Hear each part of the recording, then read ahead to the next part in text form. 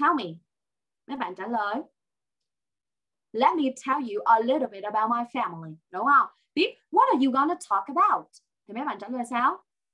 I'm gonna talk about my family. Đúng không? Do you tell me about your family? Mấy bạn trả lời sao? Yes, let me tell you a little bit about my family. Dịch nôm na trong tiếng Việt các bạn hiểu không ạ? Là một cái câu như mình sẽ hỏi đi hỏi lại trang như khùng vậy đó. Nhưng mà nó sẽ giúp cho học viên nhớ được cái từ là tell a little bit about my family. Tell a little bit about my family. Tell a little bit about my family. Tell a little bit about my family.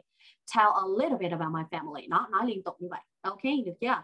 Rồi mình đặt câu hỏi lại nha. What do you tell me? Trả lời sao? Let me tell you a little bit about my family. So do you tell me a little bit about your family? Các bạn trả lời sao? Yes, yes. Let me tell you a little bit about my family. So are you gonna talk about your family?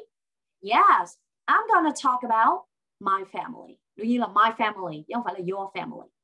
Được chưa? Are you gonna talk about your family? Khi mình hỏi thì mình phải hỏi ngược lại đúng không? Mình hỏi mình đổi cái ngôi đi. Bạn sẽ kể về gia đình bạn à? Đúng rồi, mình sẽ kể về gia đình của mình. Are you gonna talk about your family? Được chưa? Rồi ha, chúng ta sẽ đến với câu tiếp theo. Câu tiếp theo, I have a happy family. Mấy bạn comment câu này xuống giùm mình nào. Tôi có một gia đình rất hạnh phúc. I have a happy family.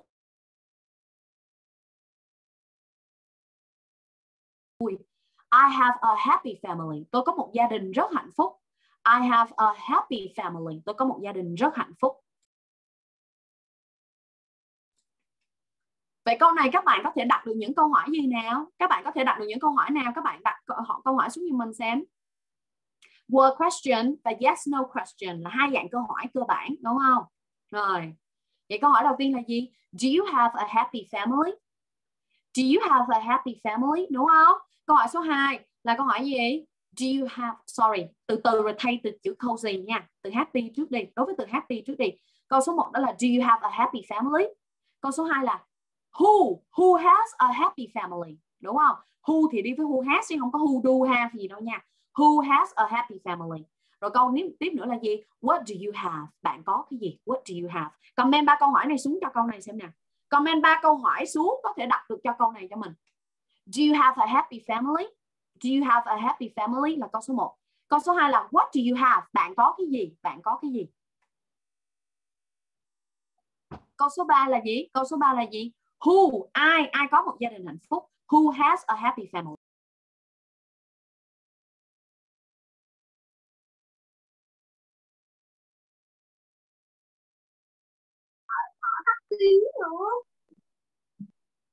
Yeah.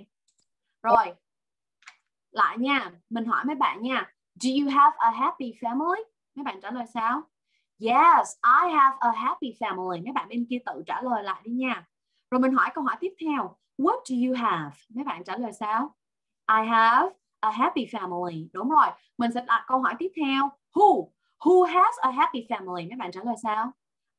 I have a happy family. Được chưa? Nó y chang như bên tiếng Việt. Bây giờ mình đặt câu hỏi lại nè. Ai có gia đình hạnh phúc? Thì mấy anh chị mấy bạn sẽ trả lời sao? I have a happy family. Bạn có một gia đình hạnh phúc hả? Yes, I have a happy family. Rồi bạn có cái gì? Tôi có một gia đình hạnh phúc. Nói vậy thôi, được chưa? Vậy thôi ha. Rồi lại nha. Rồi mình nói lại nè. So, do you have a happy family? Mấy bạn trả lời sao? I have a happy family. Rồi. So, what do you have? What do you have? I have a happy family. Câu hỏi tiếp theo. Who has a happy family? Who has a happy family? I have a happy family. Được chưa? Và bây giờ chúng ta có thể thay các cái tính từ khác vào này mọi người ơi. Cozy. I have a cozy family. I have a cozy family. Cozy, mấy bạn phát âm cái từ này nha. Cozy có nghĩa là ấm áp, đầm ấm. Cozy. C-O-Z-Y. Comment xuống mấy bạn. C-O-Z-Y. Ấm áp. Cozy family. Cozy, đúng rồi. Và mình thay vào, giờ mình không dùng happy nữa mà mình sẽ thay vào cozy thì mình sẽ nói sao? I have a cozy family. I have a cozy family. I have a cozy family. Tiếp tục mình đặt câu hỏi. So do you have a cozy family? Các bạn trả lời sao? I have a cozy family. I have a cozy family. Đúng không? I have a cozy family. Tiếp tục câu hỏi tiếp theo. Who has a cozy family? Who has a cozy family? Ai có một gia đình đầm ấm? Mình kêu là sao? Mình. I have a cozy family. I have a cozy family. I have a cozy family. Đó, đúng rồi. Câu hỏi tiếp theo đó là so, what do you have? What do you have? Bạn có cái gì? Thì mình trả lời sao? I have a cozy family. I have a cozy family. Được chưa? Ok. Đó. Từ tiếp theo là từ united family. Một gia đình đoàn kết với bạn. United.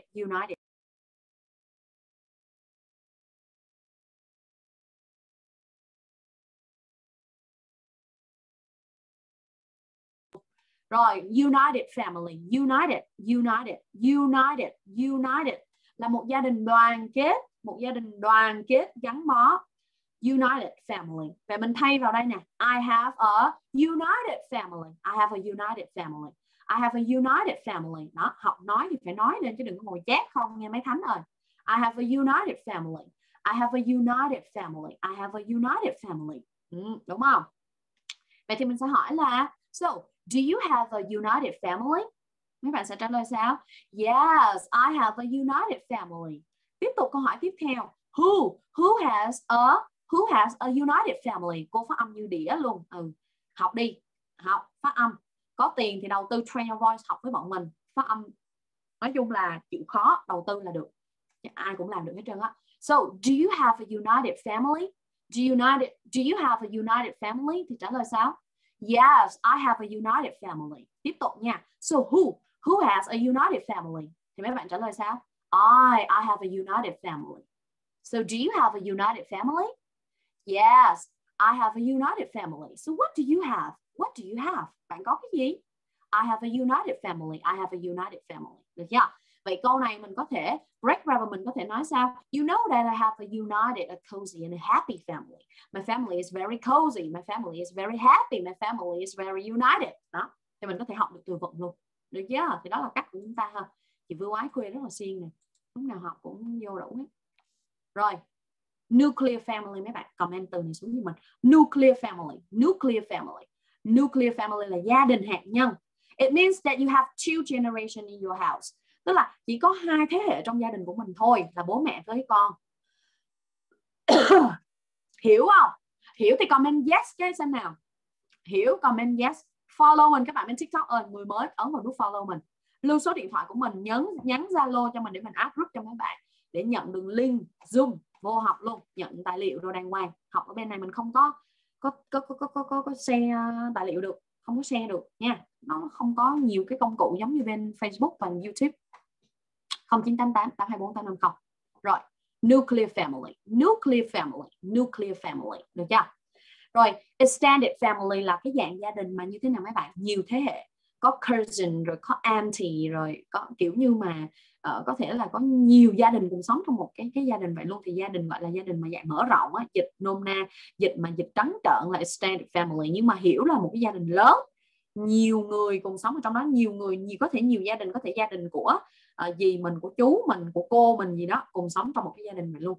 Gia đình của mình nè, gia đình của chú mình nè, gia đình của bác mình nè, cùng sống trong một gia đình. Thì gia đình này gia đình người Hoa khá là nhiều, đúng không? Người Việt mình thì bây giờ ít rồi, hồi xưa thì còn có, nhưng bây giờ thì ít hơn rất là nhiều, đúng không? Đọc nhanh không lưu kịp ha. 0988 824 850. Đúng rồi, đang học free đó mọi người, đang học miễn phí. Rồi, khi mình nói cái câu tiếp theo, there are 3 of us, có 3 người đó. Cái cách nói này nó khá là tự nhiên, natural. Còn khi chúng ta là nhớ cái câu hồi lớp 6 học không? There are 4 people in my family. Đó thì nó thường đó là nó không có natural mà. Thường người ta sẽ nói đơn giản thôi, there are 3 of us. Có 3 người thôi. Đây là gia đình của mình nha, mình là con một. Mình là con một. Ví dụ mình kêu là hello everyone, my name is Hugh and I come from a nuclear family. There are 3 of us. Vậy thôi. Thì là có 3 người thôi, là bố mẹ với mình thôi. There are 3 of us. There are 3 of us. There are 3 of us. There are 3 of us. 3 of us. Được chưa? Có 3 người. There are 3 of us. Rồi mấy bạn trên TikTok lưu lại một lần nữa nè. Trời ơi, tôi đọc nãy giờ. Rồi nha. My family is a nuclear family. My family is a nuclear family. Vậy ở đây có bao nhiêu câu? Trong một cái đoạn này thôi nó bao gồm có 2 câu. Đúng không? Nó bao gồm có 2 câu. Về mỗi câu như vậy mình có thể đạt được bao nhiêu câu hỏi? Đây, câu hỏi số 1. Rồi gia đình nhiều thế hệ nha. How many people are there in your family là câu đầu tiên. Bao nhiêu người trong gia đình của bạn? Rồi 0988 824 850 lưu lại đi. How many people are there in your family? How many people are there in your family? How many people are there in your family là câu đầu tiên. Có bao nhiêu người trong gia đình bạn? How many people are there in your family? Được chưa? Câu hỏi số 2 các bạn có thể đặt được cho câu này đó là is your family a nuclear family? Gia đình bạn là gia đình hạt nhân hả? Dạng gia đình hạt nhân hả? How many people are there in your family? And is your family a nuclear family? Is your family a nuclear family? Is your family a nuclear family? Is your family a nuclear family? Is your family a nuclear family? Is your family a nuclear family? Is your family a nuclear family? Is your family a nuclear family? Và câu hỏi tiếp theo, is your family an extended family? Ủa nhà bạn phải là cái gia đình nhiều thế hệ không? Hả? Is your family an extended family? Extended thì phải là an nha. Follow mình các bạn bên TikTok ơi. Đang viết số điện thoại ra cho mọi người này 0988 824 850. Rồi. Nó không nói mình nói giống điện nữa mà qua bên cái màn hình thì nó bị ngược đúng không? Is your family an extended family? What kind of family do you have? Bạn sống trong một gia đình dạng gì? Đó, gia đình loại gì? Ví dụ vậy. What kind of family do you have? What kind of family do you have? Và đó thì đây là một vài cái câu hỏi điển hình mà chúng ta có thể đặt được cho từ trường hợp này, đúng không? Rồi. Is your family a nuclear family? Or is your family an extended family? Cô viết thật não làm một lúc 2-3 việc. Bình thường xử lý ngoài cái nó quen. Rồi, how many people are there in your family? Mấy bạn trả lời sao? There are 3 of us. Rồi mình hỏi câu tiếp theo, is your family a nuclear family? Yes, my family is a nuclear family. Or your family is an extended family. So you would say that my family is an extended family. Được chưa? Nếu gia đình mấy bạn là gia đình nhiều thế hệ thì mấy bạn sẽ sử dụng là my family is an extended family. Rồi, tiếp nha. What kind of family do you have? What kind of family do you have? Yes, I come from a nuclear family. Or my family is a nuclear family. Nhắc lại số điện thoại nè. 0988 824 850. Rồi. 0988 824 850. Một số cũng dễ thuộc mà đúng không? Nhắn Zalo đi, add group cho. Group đó mà đủ 1.000 người, chắc chắn mình hứa mình break cái key của cái khóa học đó ra và mình sẽ viral 200 cấu trúc câu đó cho tất cả các bạn học, không bán nữa. Rồi, there are 3 of us. My family is a nuclear family. My family is a nuclear family. Gia đình nhiều thế hệ là extended family, còn gia đình hạt nhân là nuclear family. Rồi bây giờ mình đặt câu hỏi các bạn trả lời. So how many people are there in your family? There are 3 of us, or there are 4 of us, or there are 4 of us. Tùy mấy bạn. So is your family a nuclear family? Mấy bạn trả lời là yes, my family is a nuclear family. Rồi mình hỏi tiếp. So is your family an extended family? Thì mấy bạn nếu không thì mấy bạn là no, còn mấy được chưa? No, my family is a nuclear family, not an extended family. Được chưa? Hiểu chưa? Rất là đơn giản các bạn ha. Rồi. So what kind of family do you have? What kind of family do you have? Rất nhiều bạn bên Zalo đang nhắn mình, hãy đợi mình một chút xíu nha. Lưu lại nè. 0988 824 850. Copy đường link của group Zalo đó. Và hãy giới thiệu cho bạn bè của các bạn là những người đang gặp phải vấn đề về tiếng Anh nghe nói. Học với mình mỗi ngày. Chủ nhật mình còn chia sẻ nhiều thứ hay ho nữa, các bạn có thể xem. Tất cả những video đó đều lưu lại hết trên YouTube. Làm thumbnail rất đàng hoàng.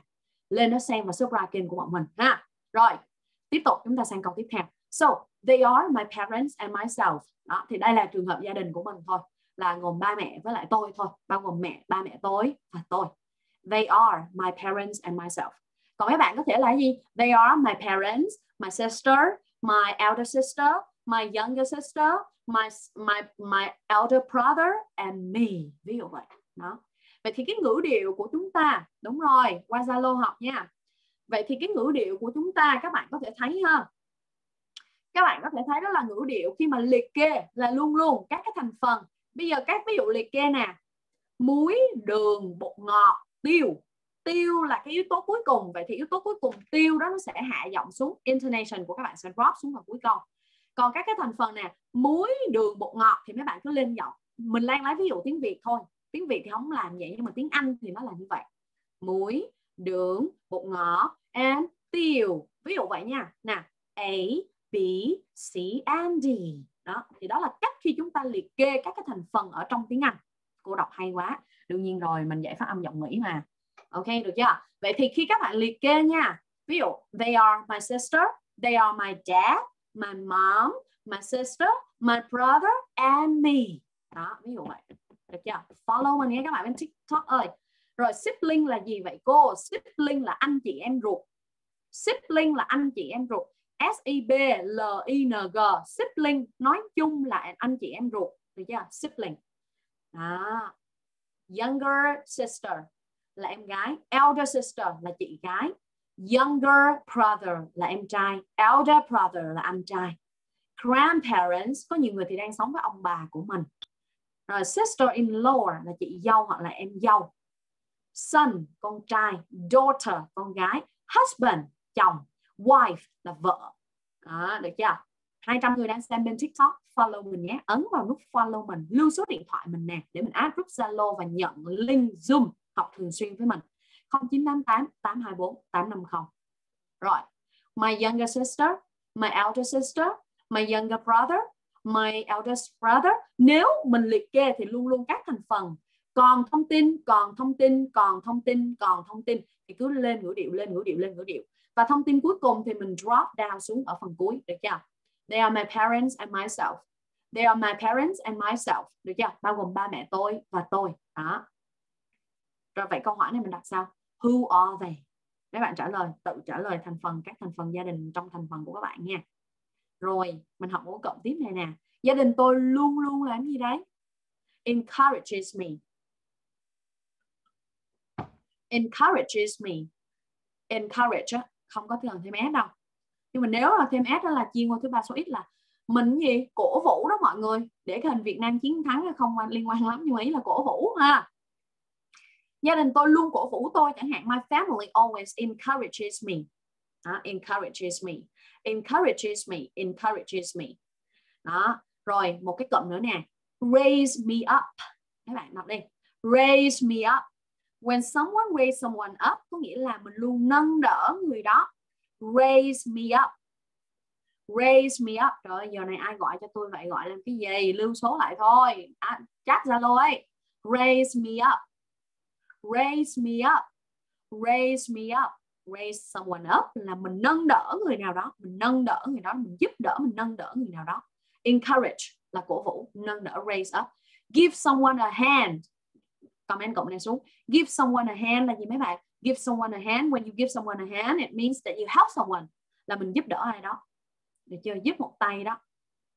Đó. Vậy thì mình có thể thấy nè. Ví dụ bây giờ mình có một cái câu như vậy. My family loves me. My family always gives me a hand. My family loves me, encourages me and gives me a hand whenever I'm in trouble. Đó. Rồi mình đặt câu hỏi nè. Does your family love you? Câu hỏi đầu tiên các bạn có thể đọc được là does your family love you? Does your family love you? Does your family love you? Does your family love you? Yes, my family loves me. Yes, my family loves me.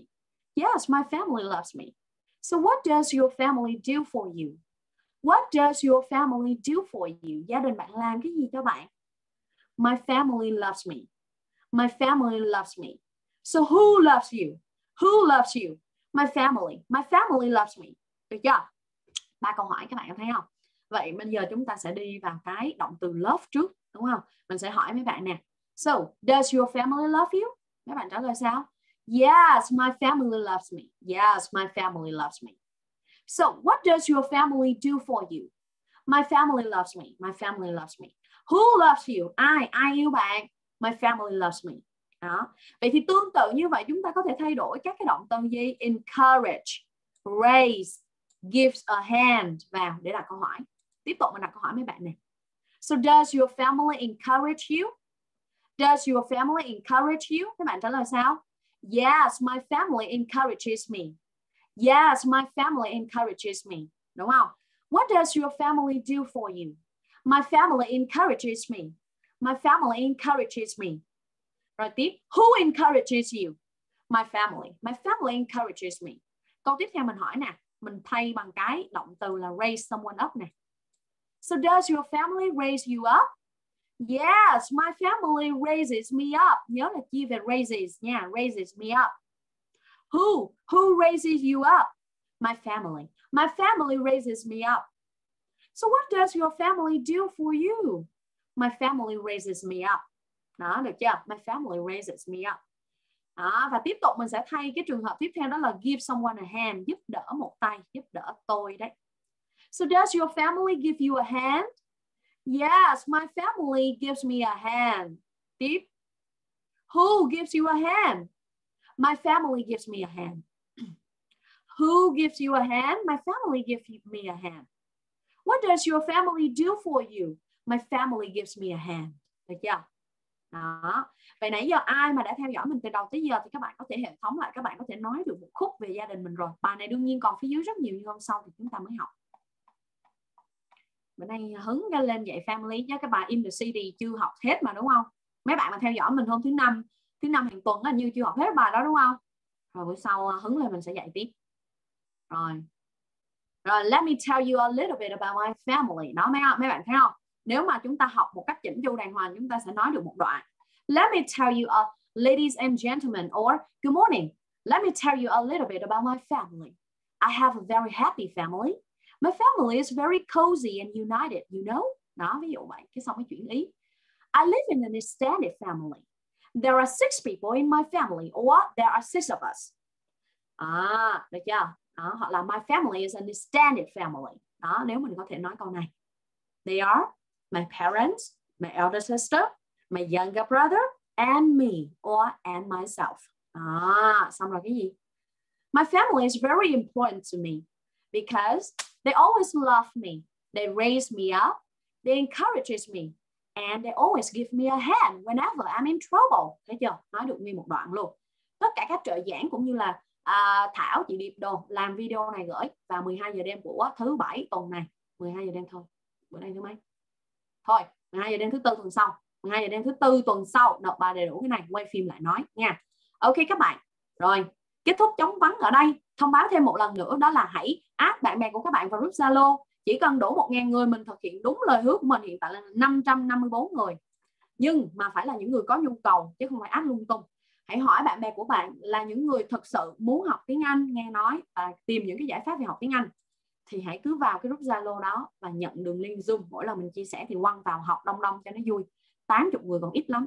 Ai học trò của mình rồi thì biết có những lớp nó đông hơn như vậy, lớp chính thức còn đông hơn vậy nữa, lớp vậy có bao nhiêu người đâu, đúng không?